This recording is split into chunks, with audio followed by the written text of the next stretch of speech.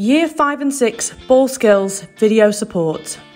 This video will support you in completing Skill 2 of the Ball Skills Challenge 16 Ball Dribble.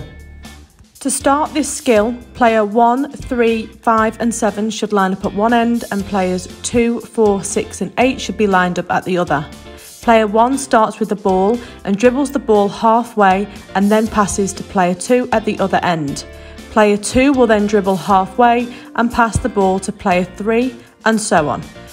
Once you have made your pass, make your way to the back of the opposite line. As a team, you'll make 16 passes in total, with each player going twice. Don't worry if you drop the ball, collect it quickly and carry on. Some top tips to support you with Skill 2 are: spread your fingers and make your hand as big as possible when dribbling the ball. Push the ball down when you are dribbling, do not pat or slap it.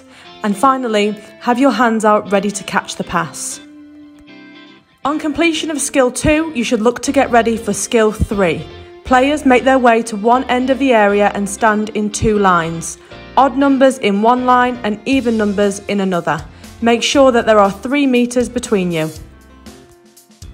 Good luck, but most of all, have fun.